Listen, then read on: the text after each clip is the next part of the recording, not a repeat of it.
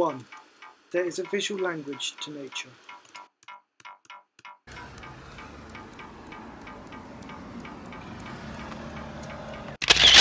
2.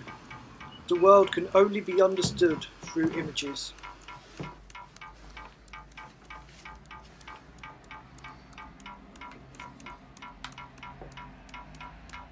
3. An image is only formulated by one's perception of the world.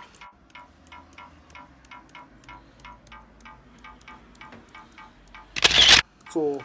Therefore, the world is formed in our image.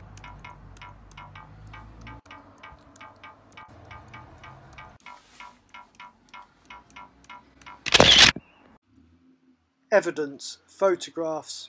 I never photograph people, myself included. A camera can even make a narcissist out of a nun when turned on to them. I only ever photograph places. Unlike a person, nature cannot lie. It just sits isolated, without relation to people or the world around.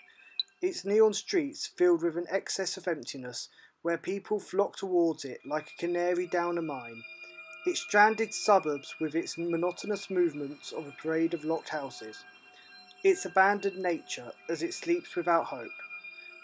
The whole time I thought I was capturing a world I thought of as isolated. Now I've realised I'd been capturing my own isolation this whole time.